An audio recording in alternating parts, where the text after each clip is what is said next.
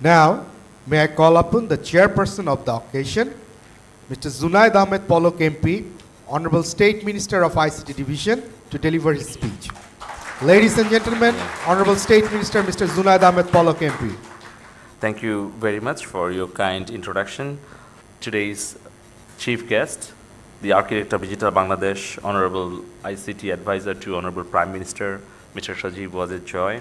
Special guest, Mr. Tajul Islam, MP, Honorable Minister for LGRD, and guest of honor, His Excellency Mr. Hu Kang-il, Ambassador of the Republic of Korea in Bangladesh. Invited guests, respected mayors from 10 municipalities, representative of Koika, government officials, friends from media, students, good morning to you all. Assalamu alaikum, adab and namaskar. আজকে আমরা খুব সংক্ষিপ্ত পরিসরে এই উদ্বোধনী অনুষ্ঠানটি আয়োজন করেছি।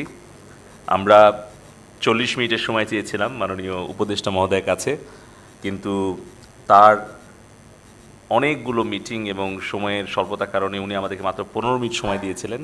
তারপরেও আমরা তার কাছ থেকে একটু সময় বিনয়ের সাথে চেয়ে নিয়েছি, কারণ আজকের এই অনুষ্ঠান আপনারা দেখলেন যে ওয়ার্ল্ড ইকোনমিক ফোরাম যে 1.5 মিনিটের ভিডিওতে এই যে বাংলাদেশের দ্রুত এগিয়ে যাওয়া মাননীয় প্রধানমন্ত্রী জননেত্রী শেখ হাসিনার নেতৃত্বে, সেই এগিয়ে যাওয়ার যে মূল কারণ ওয়ার্ল্ড ইকোনমিক ফোরাম বলেছে, তারা বলেছে আমাদের ইউথ অ্যান্ড আইসিটি, এবং যে ইউথ এবং আইসিটিকে নেতৃত্ব দিয়ে চলেছেন আমাদের তরুণ প্রজন্মের গর্ব জনাব সজীব ওয়াজেদ জয় ভাই।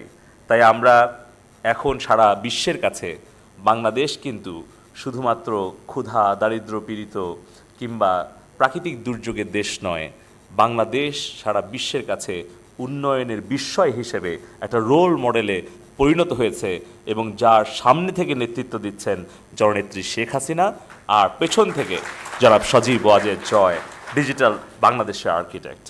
তো এখানে আজকে আমরা যেই 3টি বিষয় নিয়ে মূলত এই আয়োজন করেছি, আপনারা দেখেছেন যে ডিজিটাল বাংলাদেশ এখন আর স্বপ্ন নয়, কিন্তু এটি একসময় স্বপ্ন ছিল। এটি বাস্তবায়ন করার জন্য একদিকে মাননীয় প্রধানমন্ত্রীর দূরদর্শী, সাহসী, সৎ নেতৃত্ব, অপরদিকে মাননীয় উপদেষ্টা জনাব সজীব ওয়াজেদ জয়ের মেধা, শ্রম এবং নেতৃত্ব। এইটার সমন্বয়ের ফলেই আমরা তার অনুসারী হিসেবে আমরা আইসিটি বিভাগ, A2I, BCC, hi tech park authority সকলে মিলে একটা টিম ওয়ার্ক করছি, যেই টিমের ক্যাপ্টেন হচ্ছেন জনাব সজীব ওয়াজেদ জয়, এবং আমরা গর্বিত যে উনি দেননি, সেই ভিশনটি সফলভাবে বাস্তবায়ন করে ফেলেছেন। তার একটা প্রমাণ 2005 সালে আমাদের ইউনাইটেড নেশনসের গভর্নেন্স ইন্ডিকেটরে বাংলাদেশের অবস্থান ছিল 162 দলিল। আজকে আপনারা অনুমান করতে পারেন সেই 162 নম্বর জায়গা থেকে মাত্র 10-12 বছরের মধ্যে জনাব সজীব ওয়াজেদ জয়ের সুদক্ষ নেতৃত্বে আমরা এখন 115তম অবস্থানে চলে এসেছি। আমি মাননীয় উপদেষ্টা মহোদয় আশ্বস্ত করতে চাই আমাদের নেতাকে যে উনি যেই টার্গেটই দেবেন, ইনশাল্লাহ আমরা সবাই মিলে সেই টার্গেটটাকে ফুলফিল করার জন্য আমরা প্রতিজ্ঞাবদ্ধ আছি, এবং সেই টার্গেটে পৌঁছানোর জন্য প্রয়োজন টাইম, ভিজিট এবং কস্ট সেবাগুলোতে কমিয়ে আনা। তার জন্য অ্যাক্সেস টু ইনফরমেশন করেছে এক সেবা প্ল্যাটফর্ম, যেখানে বর্তমানে 162টি সেবা এখন রয়েছে। মন্ত্রণালয়ে যেতে হবে না ফিজিক্যালি, এমনকি ভিন্ন ভিন্ন ওয়েবসাইটেও যেতে হবে না। এটিও মাননীয় উপদেষ্টা মহোদয়ের নির্দেশনা ছিল যে জনগণ যেন একটা জায়গায় গিয়ে সব সেবাগুলো পেতে পারে। সেটি আজকে আমরা উদ্বোধন করছি, এবং আমাদের ইচ্ছা আছে, আমাদের পরিকল্পনা আছে যে পর্যায়ক্রমে 3000 সেবাকে আমরা এই এক সেবা প্ল্যাটফর্মে ইনশাল্লাহ আমরা নিয়ে আসবো স্বল্পতম সময়ের মধ্যে। আরেকটি নির্দেশনা ছিল মাননীয় উপদেষ্টা মহোদয়ের যে আমাদের ইনফরমেশন এবং আইসিটি ডিভিশনের সমন্বিতভাবে সেটি হচ্ছে এক পে, অর্থাৎ সকল ধরনের ইউটিলিটি, সকল ধরনের পেমেন্ট আমাদের সকল মন্ত্রণালয়, সংস্থা সব কিছুর বিভিন্ন বিভিন্ন যেগুলো পেমেন্ট প্ল্যাটফর্ম আছে তাদেরকে একটা জায়গায় এগ্রিগেট করে এনে করা হয়েছে এক পে।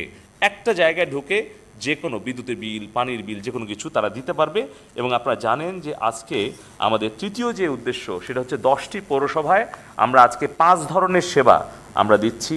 ঝিনাইদহ, আমাদের ময়মনসিংহ, পীরগঞ্জ, টুঙ্গিপাড়া, গোপালগঞ্জ, তারাবো, লক্ষ্মীপুর, নাটোর, তারপরে ফরিদপুর, এই মিলিয়ে 10টা পৌরসভা আমরা শুরু করছি। কিন্তু আজকে এলজিআরডি মন্ত্রী মহোদয় আছেন, মাননীয় উপদেষ্টা মহোদয়ের নির্দেশনাক্রমে আমরা 21-এর মধ্যেই ইনশাল্লাহ 329টি পৌরসভায় এই 5টি সেবা আমরা নিয়ে চলে যেতে পারবো, ফলে কোটি কোটি মানুষ উপকৃত হবে। আর চতুর্থ যে উদ্দেশ্য, আজকে আপনারা জানেন 2016 সালের 18ই অক্টোবর, এই তারিখটা এই জন্যই মনে আছে কারণ মাননীয় উপদেষ্টা সেই দিন শেখ রাসেল, শহীদ শেখ রাসেলের জন্মদিনের দিন উনি উদ্বোধন করেছিলেন ওয়ান স্টুডেন্ট ওয়ান ল্যাপটপ প্রকল্পটি। আমাদের সাধারণত দরিদ্র মেধাবী ছেলে মেয়েদেরকে বিশ্বজয়ের হাতিয়ার ল্যাপটপ উনি তুলে দিয়েছিলেন এক্সিম ব্যাংকের সৌজন্যে। আমরা সেখান থেকে শুরু করেছিলাম এই পর্যন্ত লার্নিং আর্নিং ডেভেলপমেন্ট প্রজেক্ট, এবং আমরা এক্সিম ব্যাংকের সৌজন্যে আমরা ইতিমধ্যে 4000 জনকে আমরা ল্যাপটপ প্রদান করেছি, যারা নিজের পায়ে দাঁড়িয়ে গেছে, যাদের আর টিউশনি করতে হয় না, মানুষের কাছে টাকা চাইতে হয় না, কষ্টের জন্য তাদের লেখাপড়া বন্ধ হয় না। আজকে জনাব সজীব ওয়াজেদ দেওয়া, ওয়াজেদ জয়ের দেওয়া 4000টি ল্যাপটপ আমাদের 4000 দরিদ্র মেধাবী ছেলে মেয়েদের আত্মকর্মসংস্থানের সুযোগ করে দিয়েছে, তাদের বিশ্ব জয়ের হাতিয়ার হিসেবে কাজ করেছে। এবং এটা দেখার পরে আমাদের দৃষ্টি প্রতিবন্ধী ভাই বোনেরা বিভিন্ন ইউনিভার্সিটি কলেজ থেকে আমাদের আইসিটি ডিভিশনে আবেদন করে, তারাও ল্যাপটপ চায়, কারণ আপনারা জানেন যে আমাদের ব্রেইল টেকনোলজির মাধ্যমে, সফটওয়্যারের মাধ্যমে দৃষ্টি প্রতিবন্ধীরাও কম্পিউটার চালাতে পারে। তো এই সবগুলো আবেদন আমরা একের পর এক মানে স্ক্রিনিং করে দিচ্ছি। আজকে আমরা 100টি ল্যাপটপ জনাব সজীব ওয়াজেদ জয় ভাইয়ের 16 সালে চালু করা, উদ্বোধন করা সেই ওয়ান স্টুডেন্ট ওয়ান ল্যাপটপের আওতায় আমরা দৃষ্টি প্রতিবন্ধী ভাই বোনদেরকে লার্নিং আর্নিং ডেভেলপমেন্ট প্রজেক্টের আওতায় আমরা প্রদান করব জনাব সজীব ওয়াজেদ জয়ের মাধ্যমে, এবং এটি আস্তে আস্তে পর্যায়ক্রমে আমরা সব জায়গায় ছড়িয়ে দেব।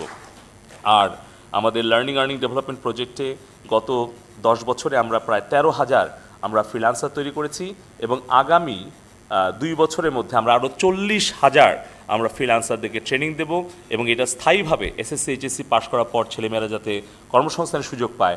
6 মাস 1 বছর মেয়াদি জনাব সজীব ওয়াজেদ জয় ভাইয়ের নির্দেশনা আমরা Sheikh Kamal IT training incubation centre 8টা নির্মাণ কাজ চলছে, এবং 21-এর মধ্যে আরও 64টা জেলায় একটা করে ট্রেনিং সেন্টার, ইনকিউবেশন সেন্টার আমরা স্থাপনের পরিকল্পনা গ্রহণ করছি। সবাইকে আবারও ধন্যবাদ জানিয়ে আসুন আমরা সবাই মিলে প্রযুক্তির ব্যবহারের মধ্য দিয়ে তারুণ্যের শক্তিকে কাজে লাগিয়ে জননেত্রী শেখ হাসিনার স্বপ্নের একটি দুর্নীতিমুক্ত সমৃদ্ধ ডিজিটাল বাংলাদেশ গড়ে তুলি। তরুণরা গড়বে দেশ, ডিজিটাল হবে বাংলাদেশ। জয় বাংলা, জয় বঙ্গবন্ধু।